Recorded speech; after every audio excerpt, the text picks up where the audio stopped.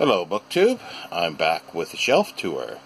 This is shelf tour 22, and it's Folio Books, shelf 1.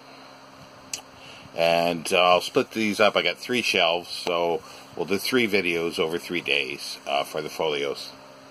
First one that I have, I've pulled them all off because it's just easier to access, is Charles Lamb Essays. It's without the case at the moment, and the case is in the other room. It's rough, and I think that's why I took it off. It's Older Folio Society, 1963. It's edited with an introduction by Rosalind Valance and John Hampden, wood engravings by Frank Martin, and it's nicely looking. It's in good shape. It's just the case wasn't. It's kept it from being damaged. So there's the title page, and let's see if I can find some engravings. There's at the top of a chapter. Can you see it yet? Yeah, they look like they're all at the tops of the essays in sort of a reddish brown ink, which are quite nice. There we go. So yeah, there's one, and I'll just slide them over here. Do these here first, and here is, boy, they get a bit dirty, the cases. That's what they're for, I guess. Here is Dylan Thomas Under Milkwood, Folio Society. It's a newer one. Black is plain, purple. It is Under Milkwood, a play for voices, edited with an introduction by Douglas Cleverdon, lithographs by Cherry Richards.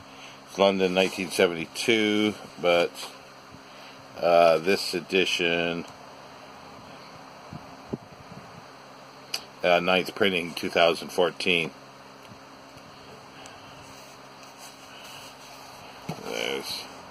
I'm not overly joyed about the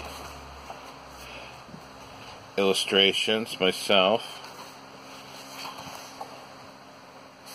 but I wanted to get it because I do like Under Milkwood very much so, and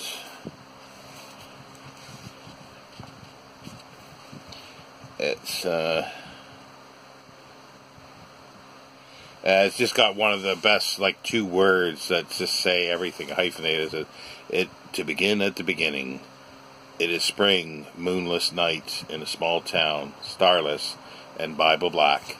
I think Bible black says so much. It's so evocative of so many things. It is simple, yet a lot there. Search of England by H.V. Morton.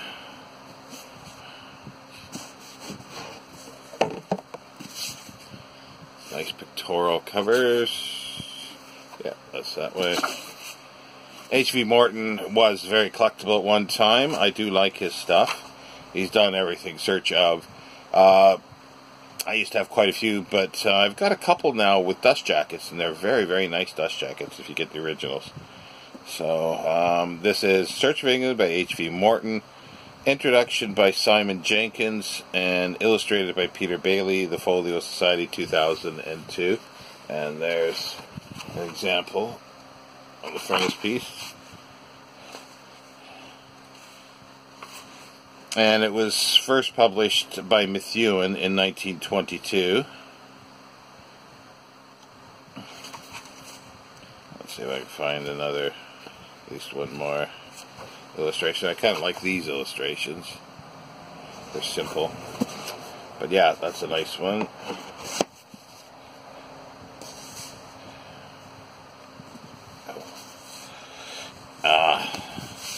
This is a little tight in there and sucking air. This is the 7 Gothic Tales by Isaac Denison. That is just really nice.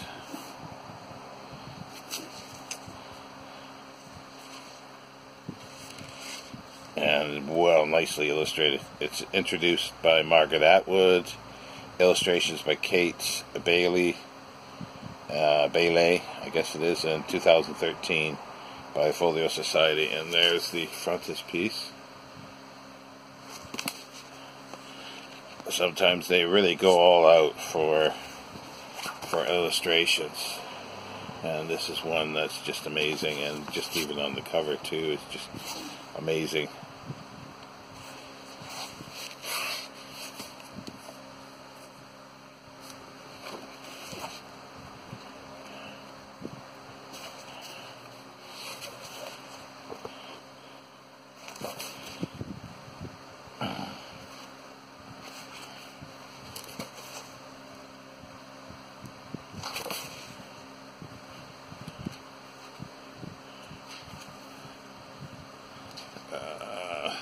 Few more.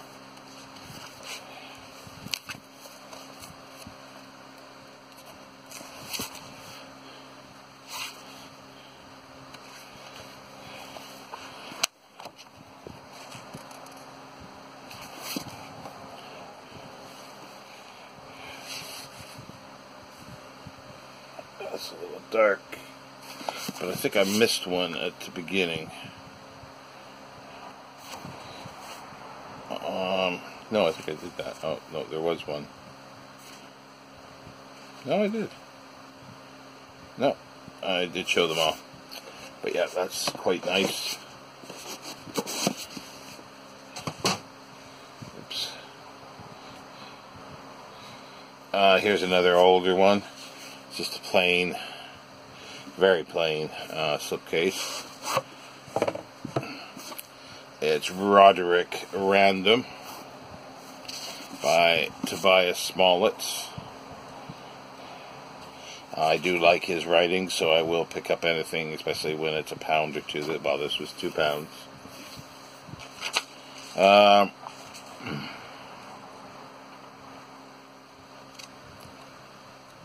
Let's see. This is, if I can get to the title page, it's wood engravings by Frank Martin. And it's 1959.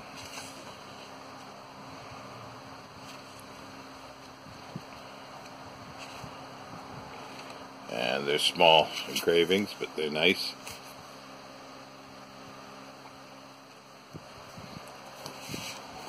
And there's another one, for example. And yeah, it's still quite nicely done. It's just they had, because they didn't think of doing nicer looking slip cases. That this is something that I have talked about before. It's called Hours in the Library by Leslie Stevens, who was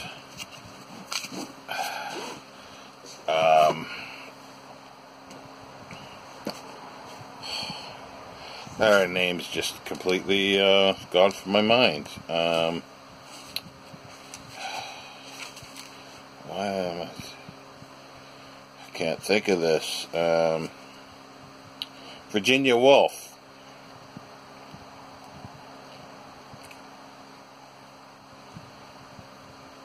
And it's 3 volumes that he put out, Hours in the Library. It's an introduction by Jonathan Steinberg. This volume 1, 1991, and there's Sir Leslie Stevens.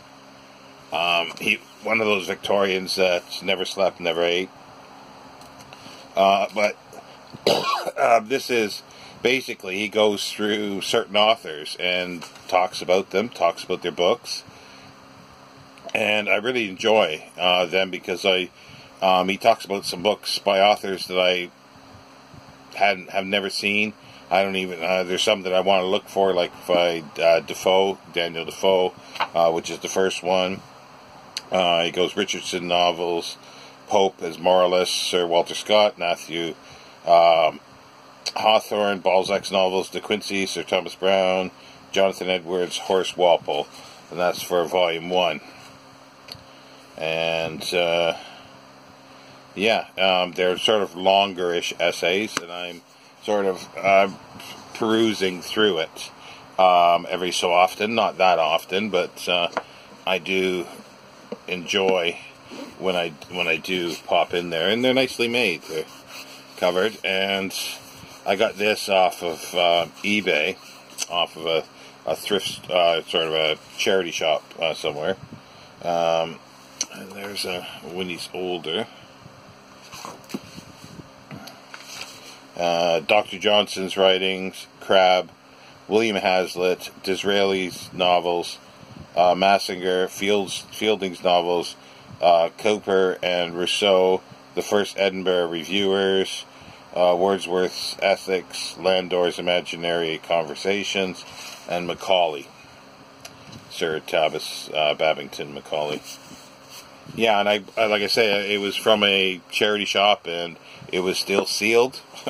And all they wanted was £7.50 for them, or something like that. Like it was very cheap. This is volume 3, even older in the sketch, and its third volume is Charlotte Bronte, Charles Kingsley, Godwin and Shelley, Gray and His School, Sterne, Lawrence Sterne, Country Books, George Eliot, Autobiography, Carlyle's Essex, The State Trials, and Coleridge. And I really wanted to get like an older, there was a nice, really nice, sort of turn of the 20th century set that was in really nice red buckram, and they looked beautiful. The photos looked really, really nice. I think they wanted like £40 for it, and it said, make an offer. So I offered, I'll be willing to pay $30 for it. That was before I looked at the folios. And they come back, refused it, and the counter offer was, remember it's £40, was $38.50. Yeah, right. Here is Charles Maturin's Melmoth the Wanderer, introduced by Devendra P. Varma and illustrated by Felix Zakar. Little naked devils running around on the cover.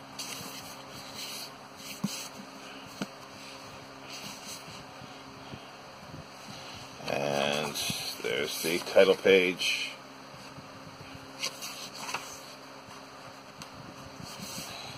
That's 1993. Looks like the first time they did it. It's based on the first edition of 1820 with minor emendations. And I think it was, I always forget this. Charles Maturin is Oscar Wilde's grandfather, I think, on his mother's side, or grand uncle, one or the other. I don't see it here, and I always forget what the relationship is. And he also took the name when he was in exile, sort of, in Paris, in France, after he was released. No, I'm doing these. Oh, okay, here. Tales and Mystery of Imagination by Edgar Allan Poe. Illustrated by Harry Clark. They're quite nice. The only problem with this one is it wasn't bound that properly, so it has a bit of a binding issue with it. But I've seen a couple of them, and they've both been like this. Illustrated by Harry Clark, 1999. And you can see beautiful illustrations.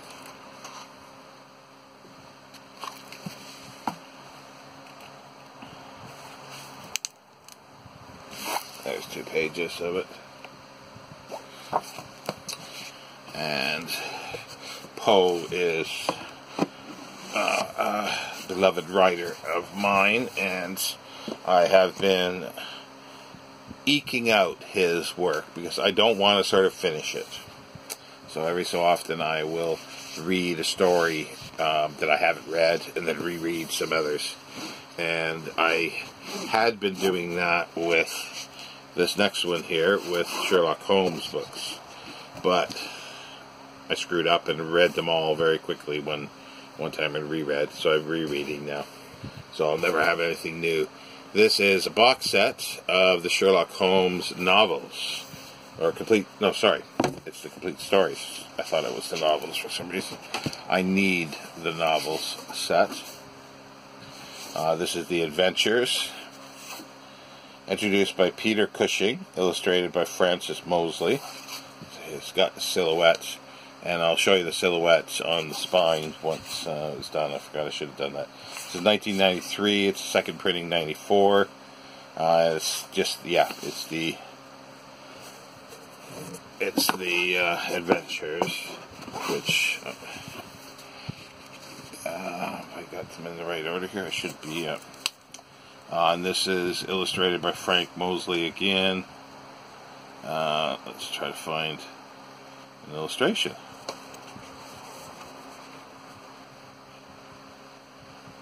There we go.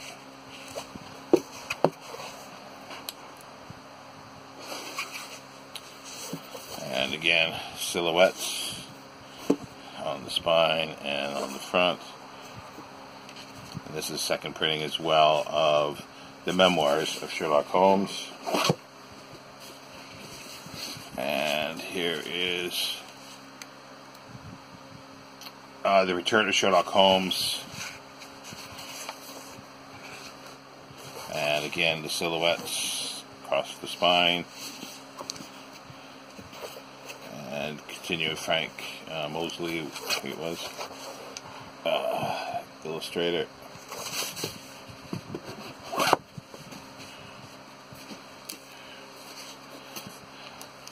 This is some reminiscences of Sherlock Holmes.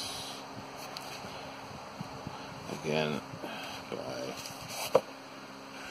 Francis Mosley, sorry. I recognize most of the illustrations. They're pretty easy to identify which stories they're from. And then, the casebook of Sherlock Holmes.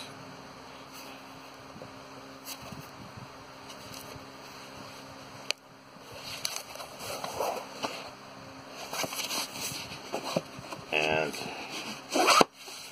it's quite nice silhouette-wise. And the 4 novels are done similarly. But there's different bindings. I think the first binding is red, I believe. So, because I've got this one, in order to keep them correct, I'm going to have to get the second edition.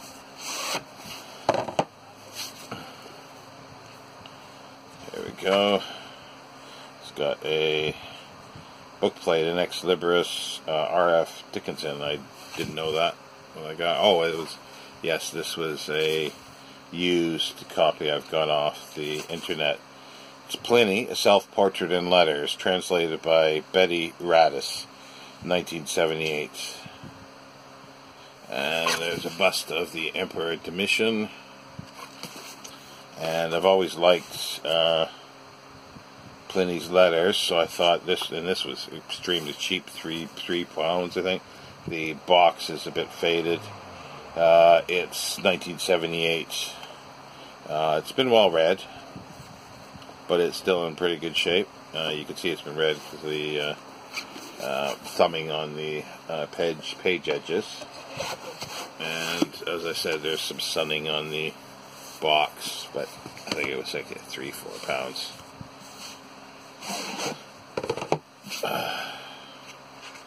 Here's Rule Rides by Cobbett.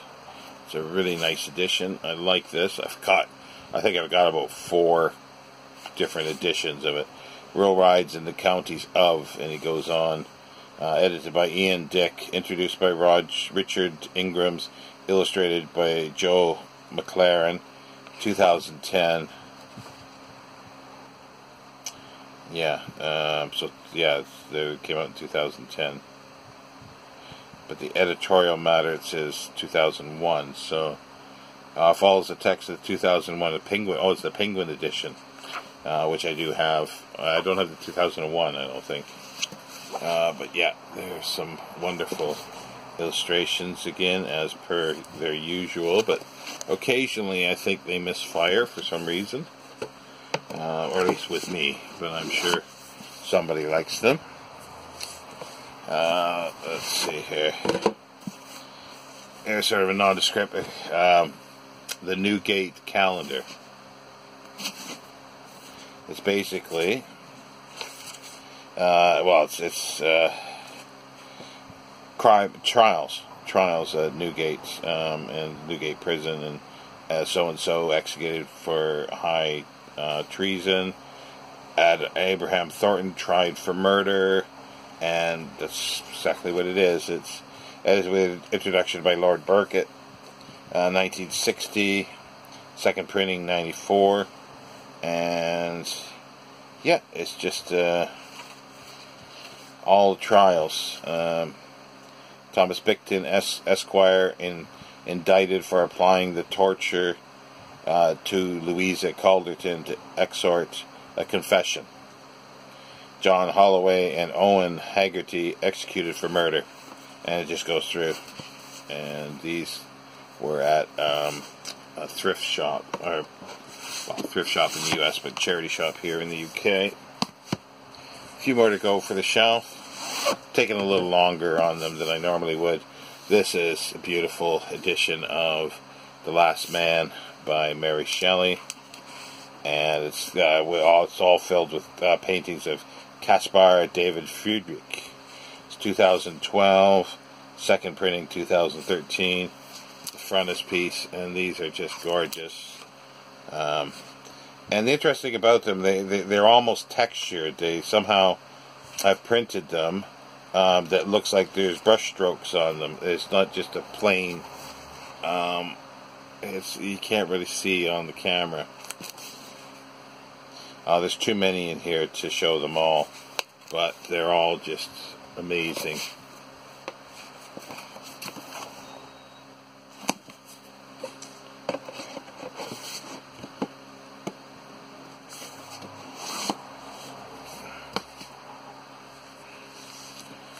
And here's a London Journal. Again, some of these I've shown on book hauls and so forth. This I received in the post, buying offline for really cheap as well. Boswell's London Journal, 1762 to 63, edited and introduced by Frederick A. Pottle. It's 1985. Yeah. It's just quite nice. It's got facsimile of writing on it. It's just quarter cloth with rest paper boards. It's illustrated.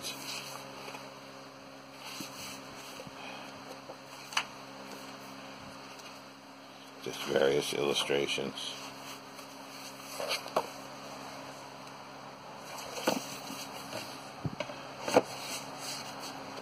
I don't really have these much in the way of order other than size to sort of fit, or at least that was the plan of trying to fit bigger ones into smaller, bigger places and smaller ones in smaller places. This is English Eccentrics by Edith Sitwell. Introduction by Mervyn Horder and illustrated by Rosalind Pym. Folio Society 1994. Third printing 1998. And there's the frontispiece.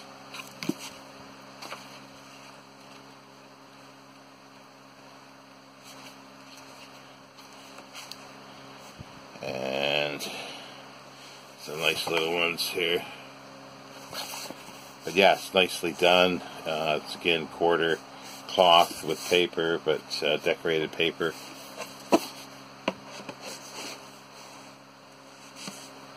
And last one for the shelf, which was sitting on top. As you can see, it's a really rough case, and that's sort of similar with the lamb. And this is well, I guess it's apropos, Journal of the Plague Year by Daniel Defoe. And it's Folio Society 1960. Being observations or memorials of the most remarkable occurrences, as well as public and private, which happened in London during the last great visitation in 1665 by Daniel Defoe. Woodcuts by Peter Pendry. I love these woodcuts. They're really dark, but they're amazing.